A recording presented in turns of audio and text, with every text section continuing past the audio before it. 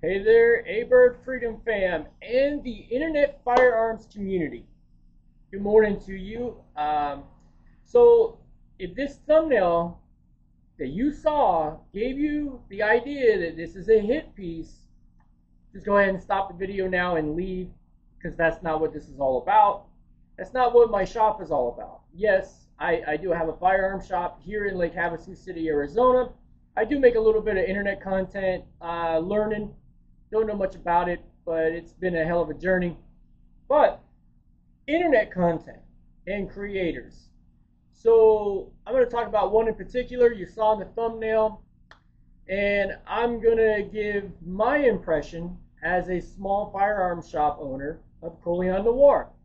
I have never met Colion. I would like to. Seems like a pretty cool guy. I like his take on a lot of things. But in particular, I like the way he reviews firearms.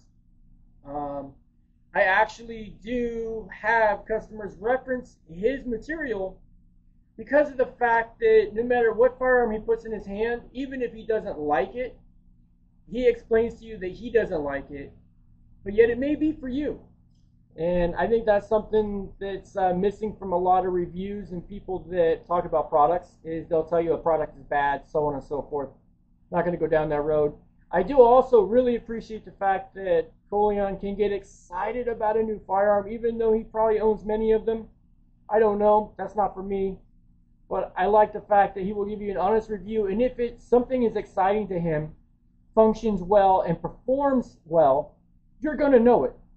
And I think this is important for a lot of people to actually see.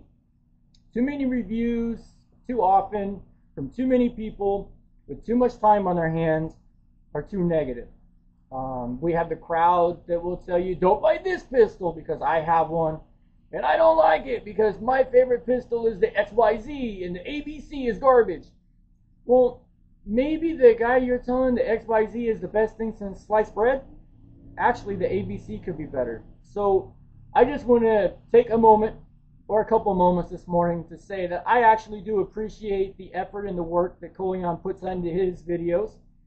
I have watched some of his, quite a few of his videos, but some of his earlier videos, and I did watch the video on how he kind of got his start.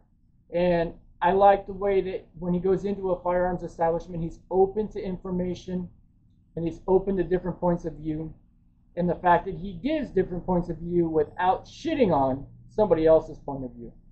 So this morning, I just want to say, Colion, Mr. Noir, I do appreciate your content and the effort that you put into the fact that your content is good. And it's not just somebody naysaying and beating on a product. I don't do it in my shop. And I do also appreciate the fact that you do give more information to new firearms owners. And with that, I just want to say thank you. And everybody that watched, I just want you to understand that this is not endorsed by Colion Noir or anything like that. If he happens to see it, that's great. Colion, if you have a minute to reach out, I'd like to know what your thoughts are. And I'd also like to pick your brain on some of your thoughts that maybe with your input as a small shop owner, I might be able to implement some things that you've seen when you've gone into some shops, good, bad, indifference, or otherwise.